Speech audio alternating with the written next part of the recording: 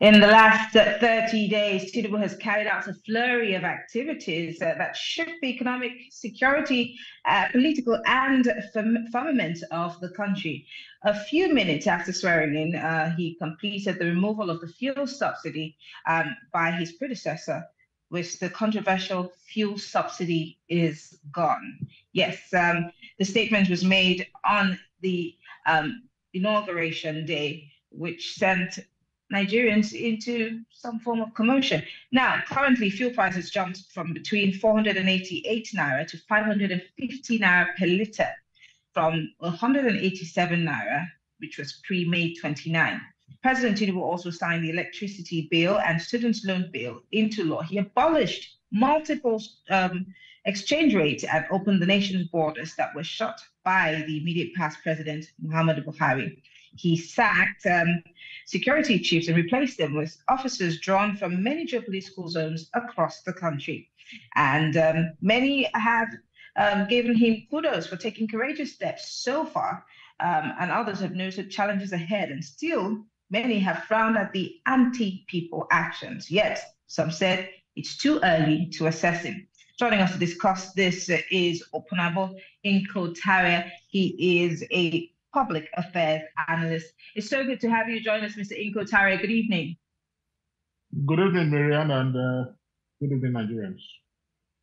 Interestingly, we've all sat and watched what's happened in the past 30 days, especially the very famous inauguration day when we heard that statement, subsidy is gone. Of course, like I did say in my opening, it threw a lot of Nigerians into a state of disarray. And as we all know, many said that it was a bit too early. Many said he should have waited. There could have been, a plan before this statement was made. But the truth, as we all know, is that subsidy was already gone, whether we liked it or not. But let's look at the Bola Tinubu administration so far.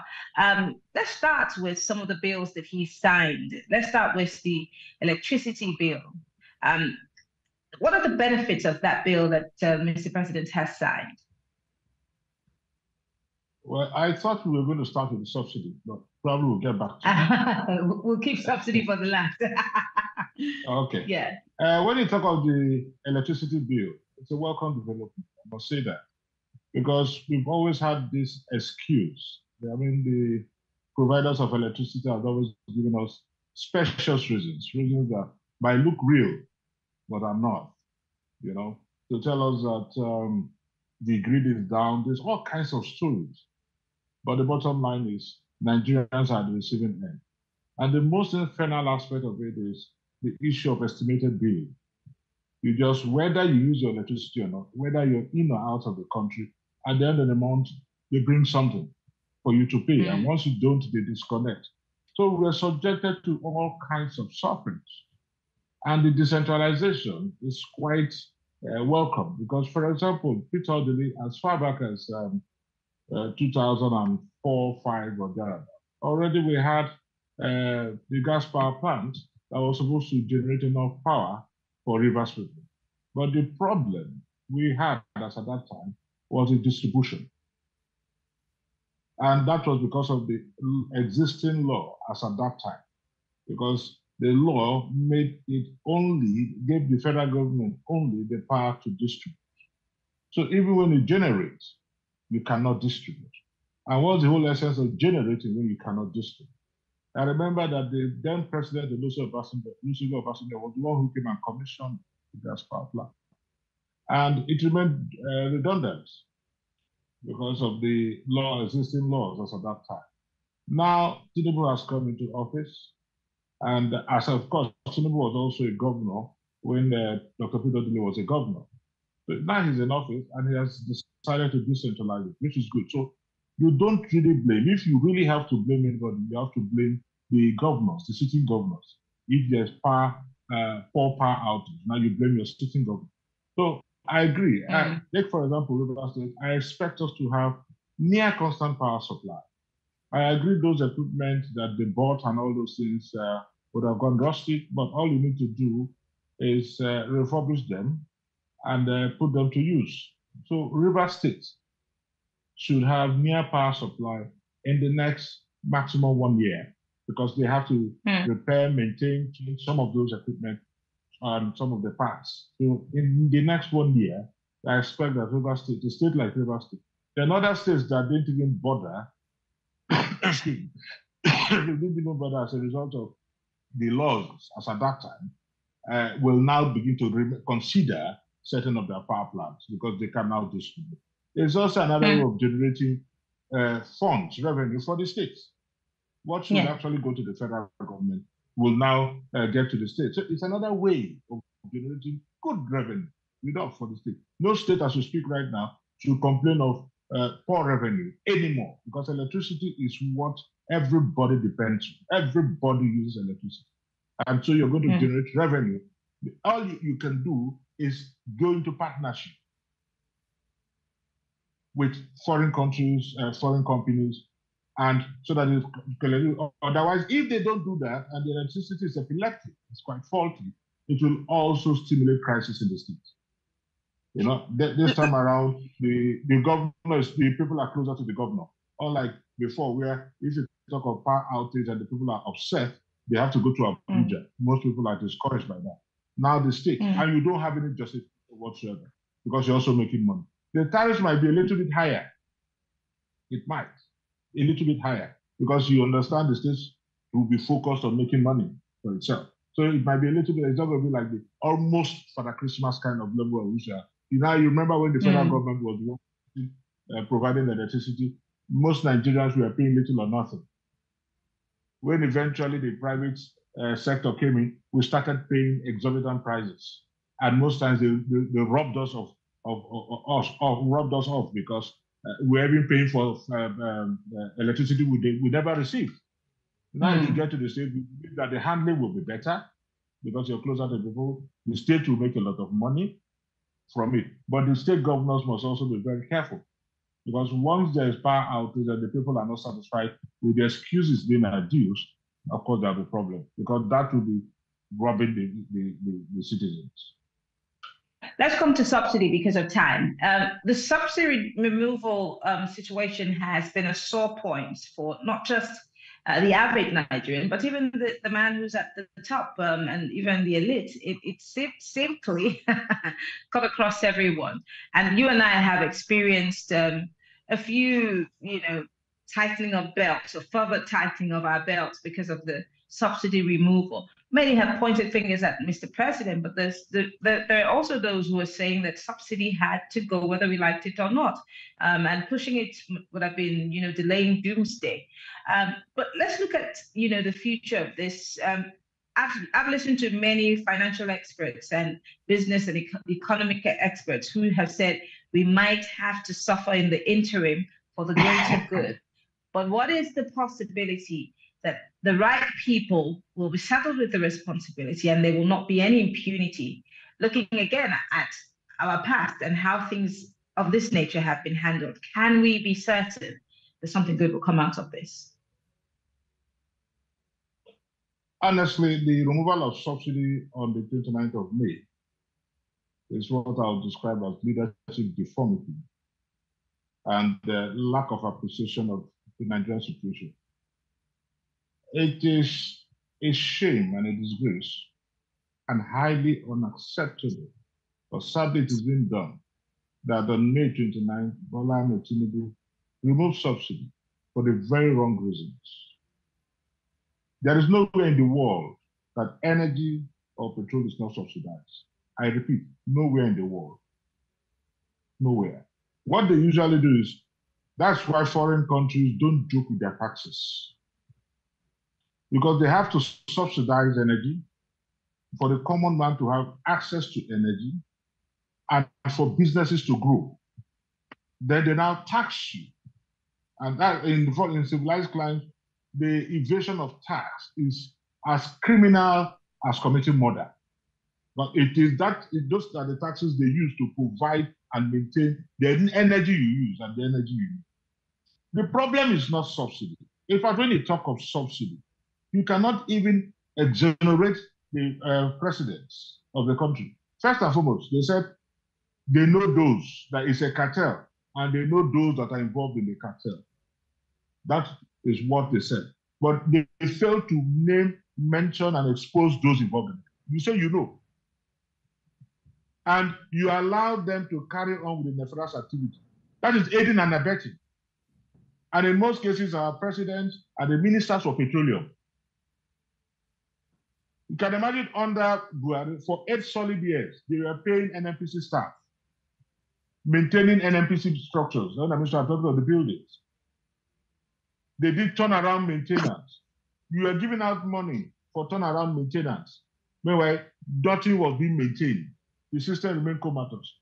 Are you not aiding and abetting? Are you not an accomplice? Because they are accomplices, and that is why they could not name or shame. The problem has nothing to do with subsidy. It has to do with corruption in the system. It's like, for example, now you own a house.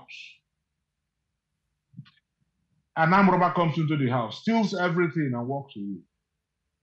Rather than fortify your security, you say, let us close that house, lock that place up.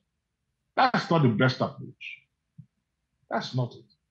There are persons involved. You have look at the ship that left Nigeria, loaded with oil. The ship had to be arrested and returned. Where are those involved? Because they are hobnobbing with the president. I always say president because the president is the minister for petroleum. Those involved in that, what happened? We have about 32, 34 oil wells. Nur Rubadu was the man made in charge of the committee that investigated it. Only 20 had the cover and whatever they call it. The others were just left. We budgeted money for metering of our pipelines. What happened? Nobody can even account for the billions or trillions we budgeted for the metering of our pipelines. You have petroleum minister, you have minister for state petroleum. Is it not their duty? Is it not incumbent on them to monitor? Because the money would have been released to the petroleum ministry, and the petroleum ministry is headed by the president.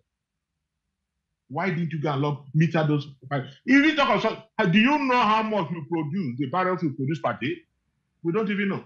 Well, that's been a question that has been asked over and over again, and we get all kinds of conflicting figures. That's also an issue that needs to be addressed. But remember, even the former minister for state admitted, we don't even know what we produce per day, the barrels. If you don't know what you have, how do you know that they are stealing? Then if you talk of where other people are attacking Asari Dokubo, it's a disclosure. Rather than attacking, you investigate it. We've had situations where even military operatives have been arrested. The governor of Rivers State has said this repeated. The former governor repeated. He told the military men that came to visit a courtesy call on him. He told them that your boys are involved. A DPO was fully involved. What did the military do? They transfer. Once you complain, they transfer. And they continue saying they are retired. They are promoted and retired. So the military cannot even extricate itself because your duty, your sentinel to ensure that these things don't happen. Your duty is to ensure protection. And you fail to protect. That's why the boys are doing what they are doing. So how can you exonerate the military? So now listen to this. It's quite annoying. They think Nigerians are fools. So the problem is not the subsidy. The problem is the corruption. The corruption in the system. High-level corruption. And that's why I'm coming back to the case of President Bola Ahmed Tinubu, who, as we speak, is not the petroleum minister. He's just marked 1 month in office. And I want to ask, as much as many have applauded, many have also queried, some of the positions that he's taken. Many have said that he is obviously... It was a rash decision. It was a rash decision. Yes. But then I have a question I want to pose to you. Now that we have a Bola Ahmed Tinubu there, and you have pointed, succinctly that it is not subsidy that is the problem, but it's corruption. Is Bola Ahmed Tinubu the man to fight the corruption in the system, especially if... Yes. That is the function and the duty of Mr. President. But can he do the job? Can he do the job? He can do the job, but he's looking for an easy way out. First and foremost, you remove the subsidy. In fact, we are air, but I told persons that I have a conviction that one of the reasons the president rushed to remove the subsidy was because he's going to benefit as an individual based on the companies and filling stations. He's going to benefit tremendously from the subsidy. That is my conviction. Because if you look at the subsidy, for example, let us agree you want to remove subsidy. First, you remove the subsidy about a month earlier than we had expected, because former President Buhari had said towards the end of June. Now you're saying that there are no budgetary provision for the subsidy. How did Buhari manage it? Did that make it? And they have said end of June. So people were already preparing. A painful preparation. But now let us even say you want to remove the subsidy. You have to have at least some palliatives of the removal of that subsidy. Look at the domino effect. Many people have packed their cars they cannot afford. Those with filling stations, those with generators, because in Nigeria we depend on generators. Those with generators cannot even power their generators anymore.